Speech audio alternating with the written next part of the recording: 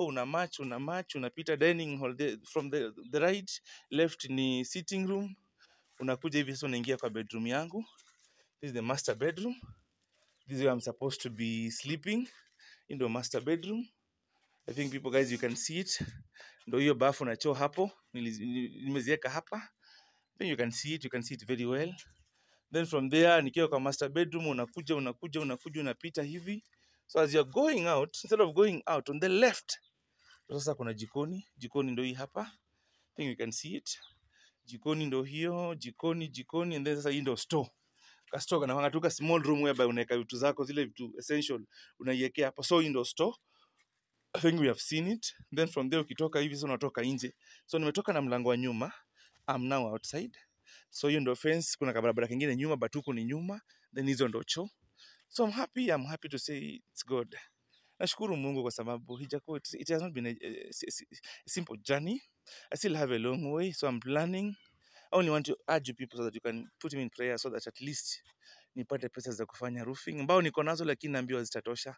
But at least if I have money, naweza kufanya roofing, niweke mabati, nifanye all that is needed. But I'm happy God is working, God is in control. I'm very happy I have a place I can call a home.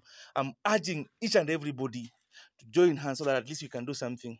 So back home, Kapsasuri, whereby we're having a problem. I'm happy for my sisters, especially Lensa, Sheila.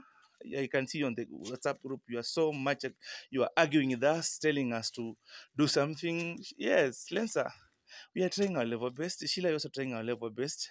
Lazima pia tutengenezee mzee boma nyumbani. But I'm happy Dicky, he has been very supportive to me. Dicky amenisaidia kwa popote, kwa vyote vile. Anytime nikikuja nyumbani ananipigia simu anasema umepanga aje. I'm happy. So I'm assuring you guys, as much as natengeneza kwangu nyumbani, but nyumba baba pia lazima tujitolee kwa vyovyote vile. So sisters, Lensa and Sheila and other sisters, msikuwe na shaka, tutangangana. We shall see on how things are going to work on. I'm just happy. Napenda hiyo moral, napenda hiyo motisha. I'm planning after the verdict of hiyo mambo na kesi ya election, I think I'll come back home, nijue venye tutafanya clearing.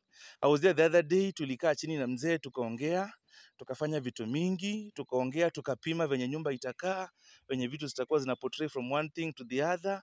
Jama matofali nenda nikamuona, akanionyesha venye ametengeneza vitu zake. So it is not easy, but I thank God. I just thank God. So thank you as you watch the short clips I've been sending. Thank you.